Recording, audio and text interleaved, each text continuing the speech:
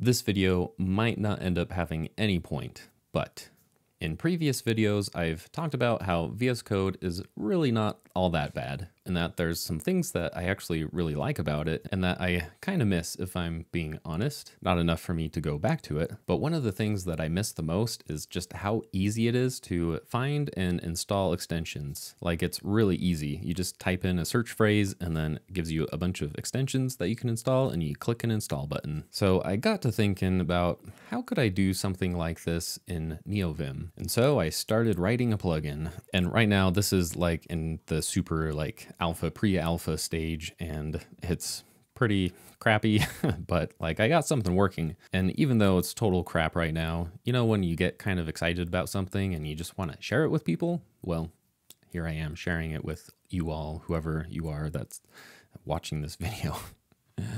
Anyways, so I've decided to call it Plink. First, I was going to call it Find Tab because it's kind of like the tab, the extensions tab where you find stuff. But then I was like, that doesn't really make sense. And then I thought, what about Plugin Finder? But that sounds kind of boring. So I was like, ooh, what about Plugin Linker? But that just seemed too long. So I ended up on Plink, or Plugin Linker, Plink.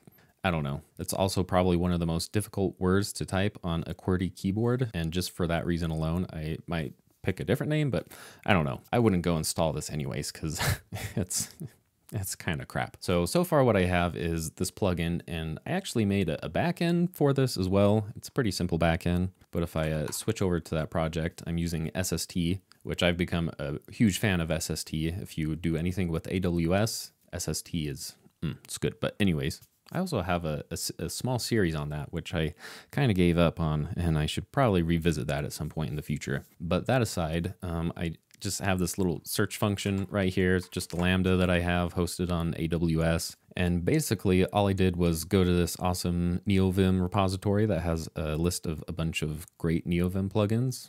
Honestly, some of them aren't really that great, but it's got a big list of Neovim plugins, and I scraped all those out and stuck them into this plugins.json file.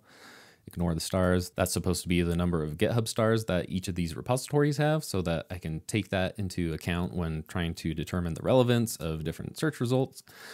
But I haven't done that yet, so why am I even talking about it? I don't know. I have ADHD just like everybody else on the planet, at least programmers. But anyways, then I'm using this fuse.js library that I found that just does some fuzzy finding on the data in the plugins.json file. Then I call this search function right here from inside my Lambda function. And I mean, yeah, it's pretty straightforward. Then I just return a bunch of results. And then over here in the plugin, I have this search function right here that basically just, let's see, I have this API thing. So yeah, ignore that. I'm probably gonna have to change that. Well, I already published this on GitHub, so it's public anyway. Please don't abuse this URL. But anyways, so I just have this function that makes a REST API call. And then I'm using Telescope, which honestly, after working with Telescope, I'm not sure that Telescope is the right tool for this. I definitely just have that feeling that I'm using Telescope in like completely the wrong way here. But regardless, right now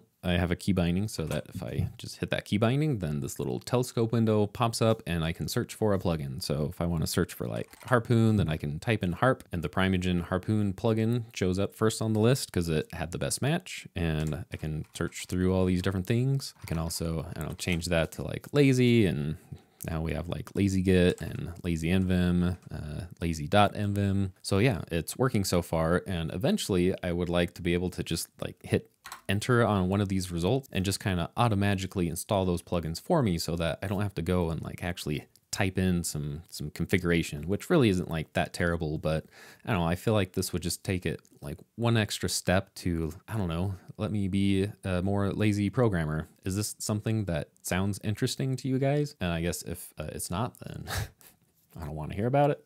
No, I should get feedback from everybody. No, I shouldn't. Yeah, that's a terrible idea. So I guess this is just kind of my pet project right now, and I don't know.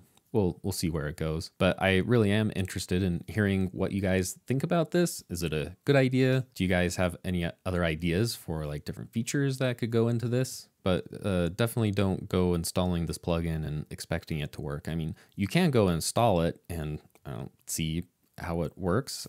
at a minimum, it's just a good way to kind of just see a list of stuff that's out there. And I guess on that note, I did notice that, see if I search for plugins here, then it looks like there actually is an existing plugin that just has a list of Vim and Neovim plugins. And I haven't gone and like looked at this plugin to see what it is. Looks like there might be another one here, but I really wanted to have the backend component to it because I didn't want to have to force people to like update my plugin to get a new refreshed list of plugins. Like that felt kind of, I don't know, backwards to me. And people could potentially go and like add their own plugins. Maybe I could add a front end to it and let people go and put in their own descriptions or instructions on like how to configure it after it's installed, or I don't know, stuff like that. But the backend component definitely felt like a distinguishing feature of this plugin idea that I'm currently working on. So yeah, like I said, if you have thoughts, comments, or anything like that, I'm really interested to hear your feedback. And yeah, I guess that's it. Okay, yeah, whatever.